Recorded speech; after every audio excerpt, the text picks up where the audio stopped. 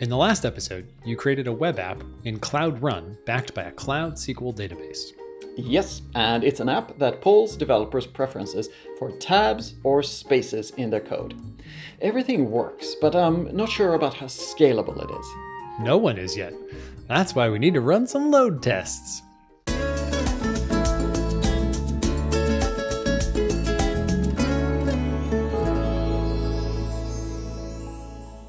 My favorite tool for this is a Python library called Locust.io.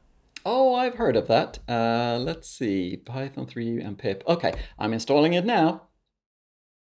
Great. I also sent you another file earlier called locustfile.py. Yep, I have it right here. What does this file do exactly? It creates two types of users, one that views the homepage and one that casts votes. And now with the weight attribute, we've told Locust.io to send 5 times as many homepage views as votes cast. Most apps are pretty read heavy, so I thought that might mimic your user's behavior. 5 to 1, yeah, that ratio sounds about right. Okay, great. In that case, you can run locust-f locustfile.py to start the process. Alrighty, starting it. Cool, and the Locust server is now running, so if you click on the link it just printed in your terminal, we'll be ready to start the test. Alrighty, open that one. Okay, number of users. I'll start with 50. Spawn rate, what's that? The spawn rate controls how quickly Locust should reach full throttle. So if you enter a value of 10, Locust would reach 50 concurrent users in 5 seconds. All right, cool. And then for URL, I will grab that from the live URL over here, paste that in, and this is neat. I'm going to release the swarm. Okay, so it's sending data to the app. If I click here on charts, right, here I see the traffic ramping up. Response times, okay. Bit of a long response time right there in the beginning, but then it's plateauing out. Pretty good response times, the sub-second response times. It looks like it's holding up pretty well, especially since we deployed this app to Europe and we're running this test from California. But we should take a peek at how things are running on the server. Let's see here. I'll go into Cloud Run. All right, so I'm scrolling down here, checking out container memory utilization. Looks like it's at a pretty healthy level. But of course, Cloud Run is serverless, so it would add more resources if they were needed. So Cloud Run should really always be healthy. Right, and to that point, the real question we're here to answer is how your database is holding up. Okay. Switching to the database in the console now. Going into the pull database. CPU was very low. Then we created the database, so that took a lot of CPU. Then it was very low here when it did nothing. And then we started the test right around here. It looks like CPU is still pretty low, even though we're putting a lot of load on it. Let's have a look at memory.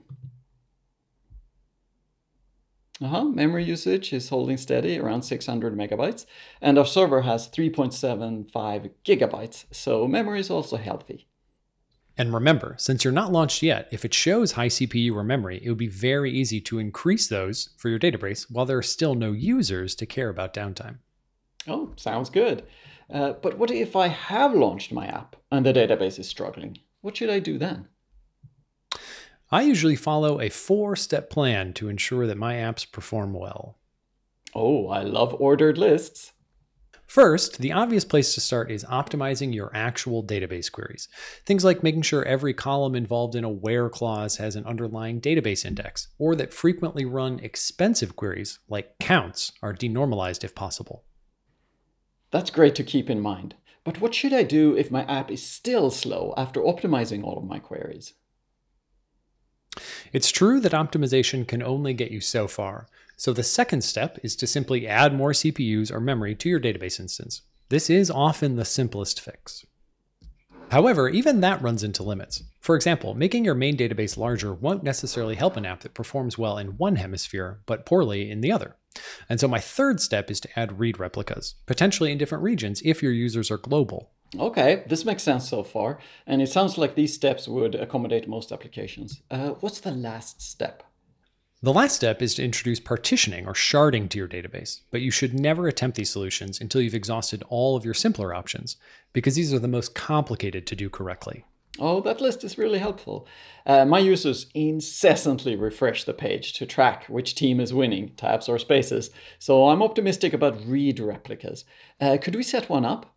For sure. To set up a read replica, click on your Cloud SQL instance, and then click on the Replicas tab on the left. All right, replicas. Yep. Select the Create Read Replica button in the middle.